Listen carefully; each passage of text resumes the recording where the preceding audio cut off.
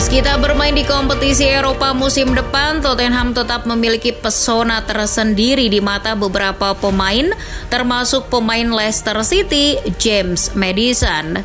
Setelah Leicester degradasi dari Liga Inggris, Maddison memutuskan untuk bergabung dengan Spurs musim depan.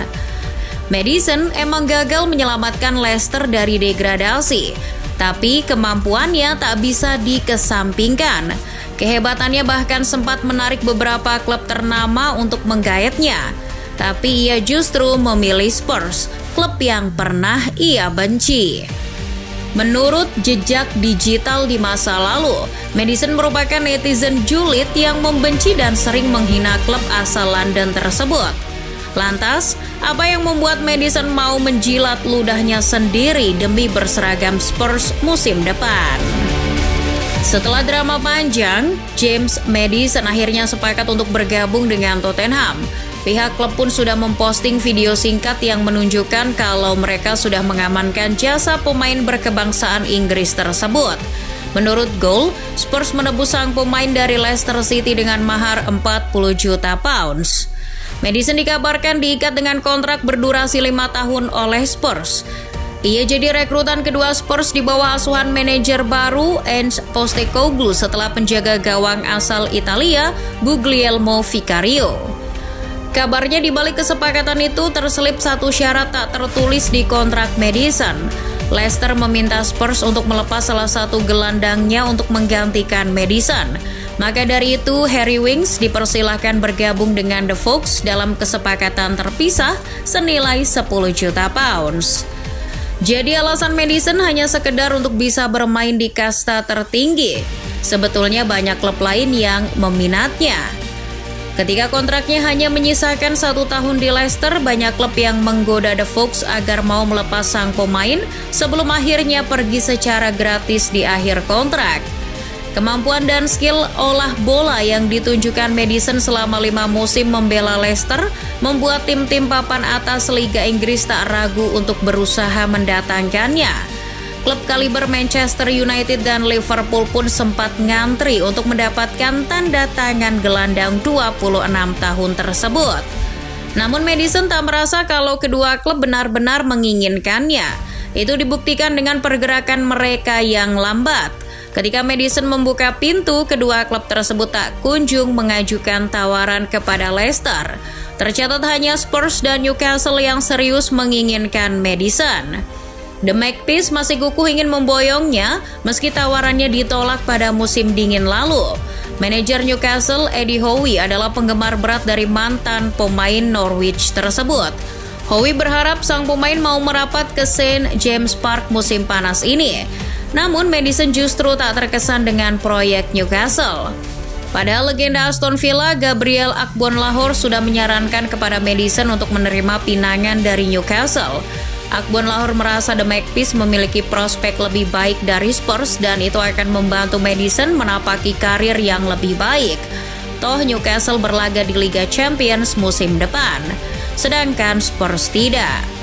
Tapi namanya juga pemain, mereka punya 100% kuasa pada dirinya sendiri untuk memilih klub mana yang akan dibela. Meski banyak yang menyayangkan, akhirnya Maddison tetap menerima pinangan Spurs. Lucunya ketika jurnalis ternama asal Italia Fabrizio Romano mengumumkan kesepakatan ini, tiba-tiba salah satu fans Spurs memviralkan sebuah gambar yang memperlihatkan beberapa postingan lama di Twitter pribadi James Maddison.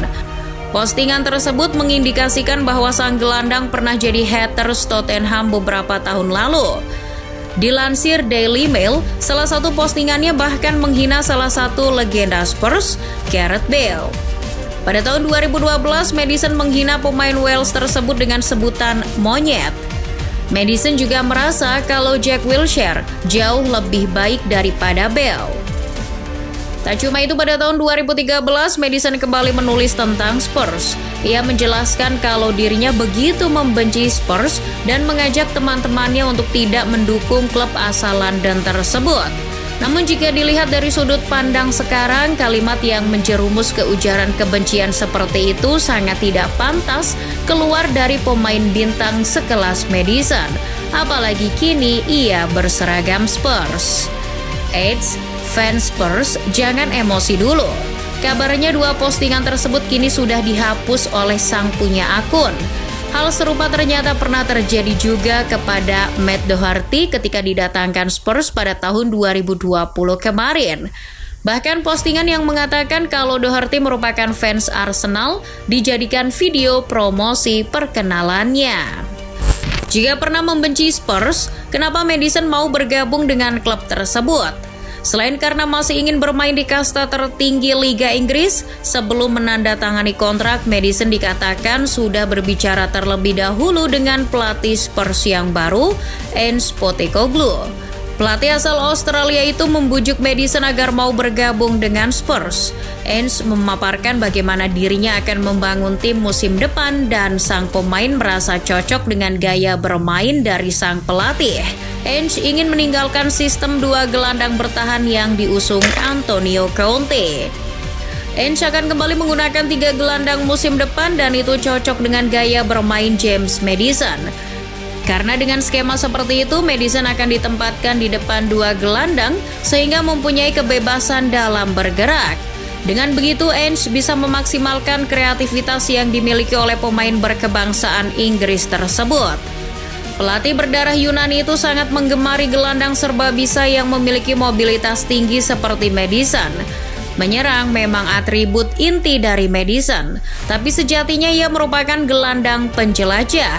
Maddison bisa merebut bola, bertahan, mengeksekusi bola mati, bahkan mencetak gol.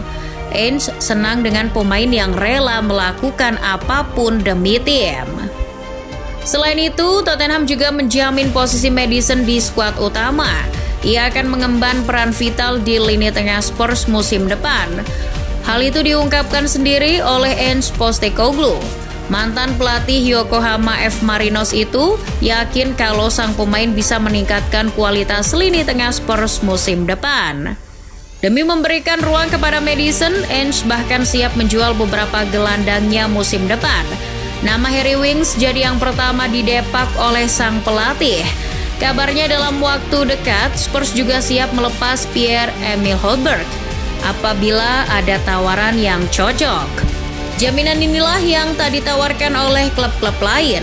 Di Newcastle, ia mau nggak mau harus bersaing dengan Bruno Guimaraes yang performanya mengesankan musim lalu.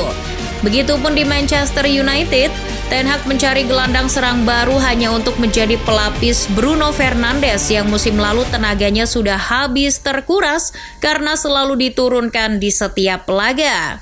Pihak Tottenham juga menjual janji kepada sang pemain. Awalnya Maddison sempat ragu apakah Tottenham adalah pilihan terbaik. Soalnya sejak remaja ia sudah paham betul kalau Spurs bukanlah tim yang menjanjikan trofi setiap tahunnya. Dalam beberapa musim terakhir, Spurs juga bisa dibilang bermain kurang atraktif. Mereka kerap mencatatkan banyak penguasaan bola tanpa mampu membukukan banyak peluang untuk mencetak gol. Untuk meyakinkan Maddison, Spurs bersama Postecoglou menjanjikan kesuksesan di masa depan. Bahkan berkelakar kalau Maddison akan terkejut karena melihat level permainan Spurs akan jauh meningkat musim depan.